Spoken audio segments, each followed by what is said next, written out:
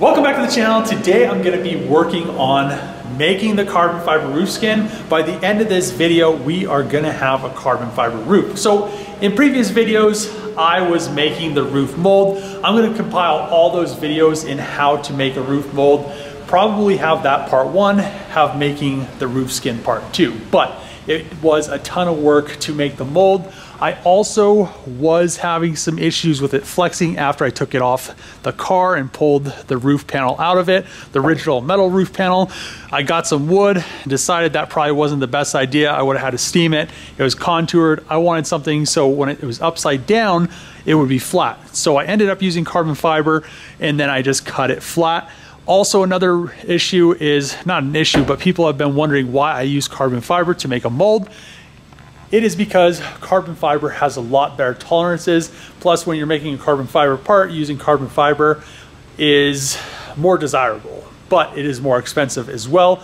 And another thing, I used high temp gel coat, high temp laminating resin. The carbon fiber is high temp, so I could autoclave. And if I have pre-impregnated carbon fiber, I can make dry carbon parts. But I am just using this to make a roof. The part is going to be plain light enough. It doesn't need to be dry carbon. And then I'm going to paint, I'm going to clear over it anyway. So that being said, let's get to work on this. Let's get the roof. First thing, the roof's going to come off, put it upside down on these stands over here. Then I could finish polishing the inside of the roof. Then I could get the flanges bolted on. I got some bolts as well. And then I could work on getting everything ready to make the part. So I am going to spray clear gel coat in there. And the reason to spray clear gel coat, it just makes a very nice finish and it gives you a very nice result from the finished part. Even though I'm going to clear over the gel coat, it is a, I'm pretty sure it's an epoxy gel coat, or it accepts epoxy, so it should be fine with clear coat. It would be fine without it, but I am planning on clearing that edge, which I might as well just clear the whole roof. So let's get to work, get this roof skin or get this mold off of the car. I'm just really happy that I'm at this point because it is, and it was, a lot of work. So let's get to work on this and get this done, because by the end of this video, we're gonna have a carbon fiber roof panel, and that means we are one step closer to painting the car, which hopefully gets done next week. Just finished polishing the mold to a nice high gloss finish. And there is a reason behind doing this. So the reason is when you pop the part out of the mold and it doesn't have a high gloss finish, or it does, whatever texture the mold is what the part is gonna look like. As you guys saw when I made this mold off of the roof, it was 1,000 grit sanding scratches and it picked that up and it was the same texture. All I had to do was 1,000 grit it. I didn't even really need 1,000 grit, but I 1,000 grit it, 2,000, and then polished it. And this is perfectly fine. Since I'm gonna clear the roof anyway, it's polished. I could go even more crazy. Kind of has a haze on it because there's water lines on there, but other than that, it's still kind of wet.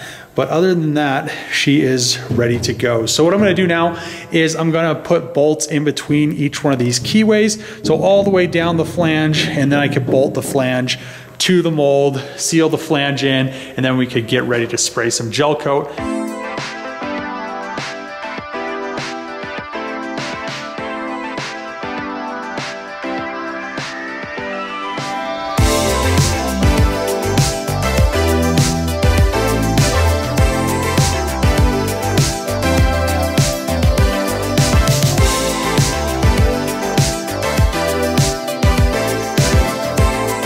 So just finished drilling all the holes for the flanges. The one thing, I didn't get long enough bolts. So it's already too late to go back to the store to get bolts. So tomorrow I'll go grab some longer bolts and bolt this flange down, seal up the mold, and we'll be ready to make a part. So I'm very excited about this.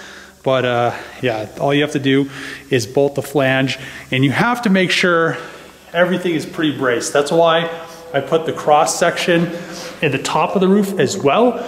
The reason I did that was because when you vacuum bag something, it tries to flatten it out, kind of, which is an issue. So if it does flatten it out or distort it, that's kind of a bad thing. So the roof or the part won't be the correct shape.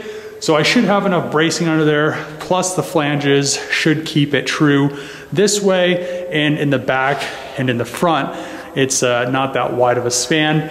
Also in the corners, you want to make sure that you have a nice thick buildup of fabric or resin, because that just gives it the urge to resist the forces against it when you're vacuum bagging it. So the mold is now ready to make the carbon fiber part. So what I'm gonna do is spray gel coat onto the mold first, but as you can see, I use plasticine all the way down to seal that up.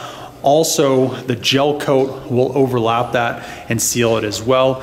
But I put mold release down on here, I sealed the mold, and then I got all those bolts nice and tight to make sure all of this doesn't pull in on itself and it doesn't go flat, as well as put some masking tape along the edge where I'm gonna put the vacuum bag tape. So I don't want any of the gel coat over this, and where the vacuum bag tape is, it won't stick. So this is a nice little thing just to put some tape down, and then you can get then you don't have to scrub it off, because if you do not have tape on there, then you have to kind of work at it to get it off, and the tape will peel off really nice.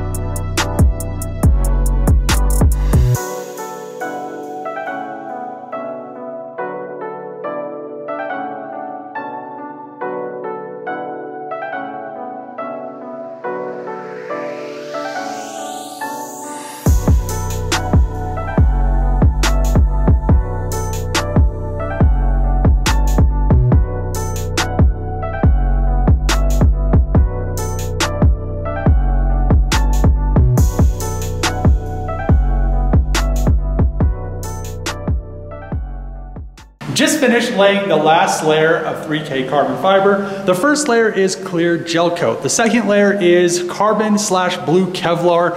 If you guys haven't seen it yet, you will see it at the end of the video, but I do have a video where I got the fabric.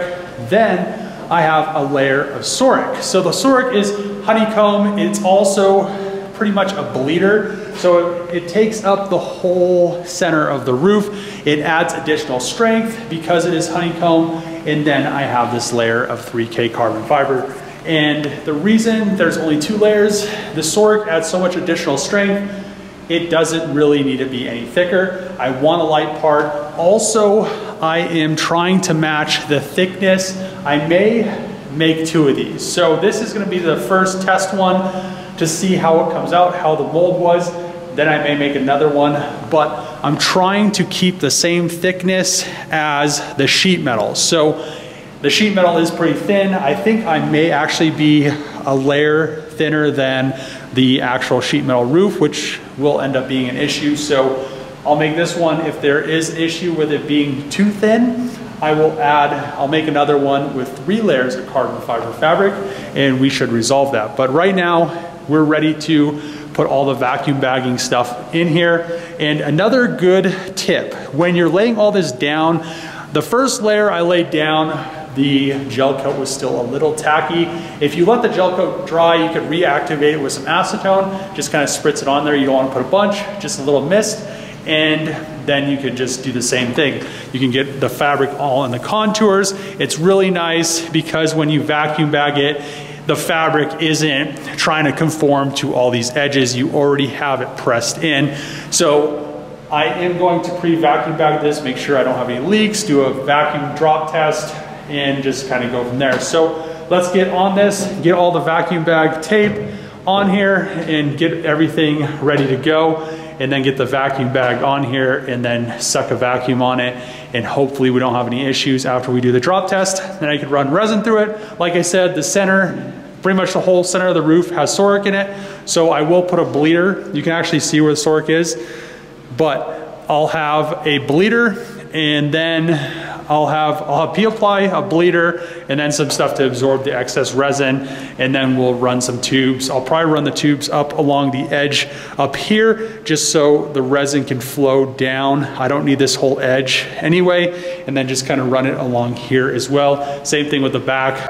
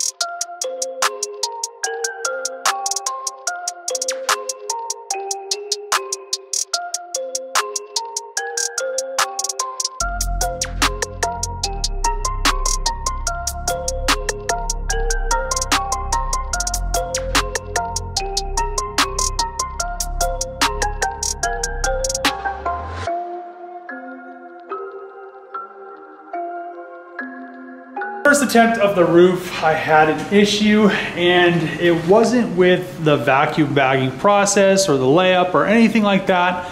It was with hardener that I ordered, was supposed to be almost 2 hours of work time. So, and it started hardening. The pot was already hard in maybe 45 minutes. So I'm gonna have to kind of look into what exactly happened and just kind of go from there so it doesn't happen again, because I want the next roof. Unfortunately, you know, stuff happens, trial and error. Since this is the largest roof mold and part that I have ever made, it's just a little experience.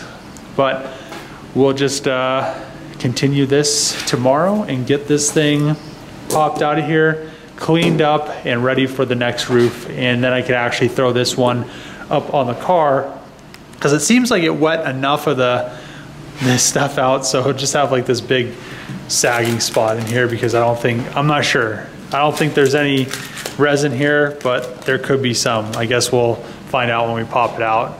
But just kind of disappointing. I was able to pull the roof out of the mold. As you can see, the mold is still good and ready to go. So what I'm gonna do is clean up this clay.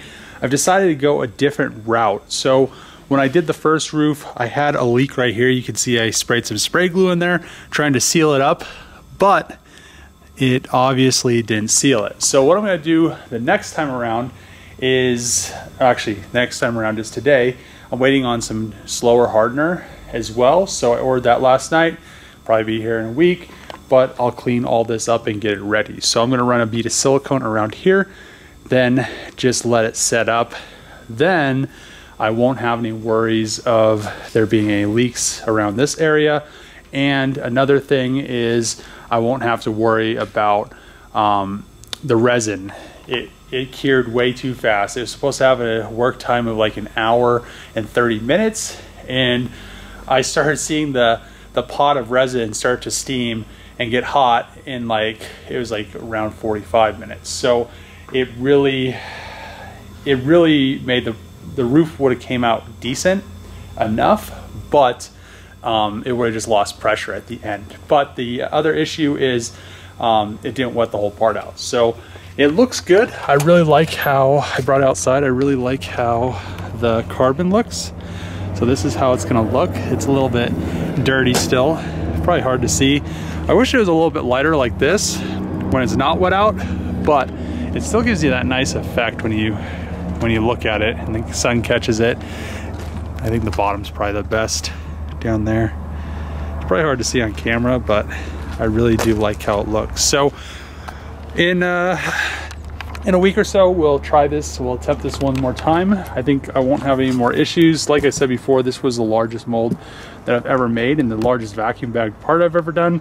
Plus, the flanges are very long. So it's just a really new experience. And with educations comes cost. So also, as you can see, another thing I want to test out, this was going to be a test roof anyway. I ran the gel coat underneath it because I was using that 6mm tip, which I got a gun with a 2 tip, and I'm going to actually, and you can see it in there, the difference in the height. So that would have shown anyway, and I was planning on making it on the roof regardless, but I thought I was going to be able to wet the whole part out and not have any issues there. So I guess we'll just kind of, it's weird that it wetted out here too. So I don't understand that. So yeah, until next week, we'll attempt this again and try to get this roof all buttoned up.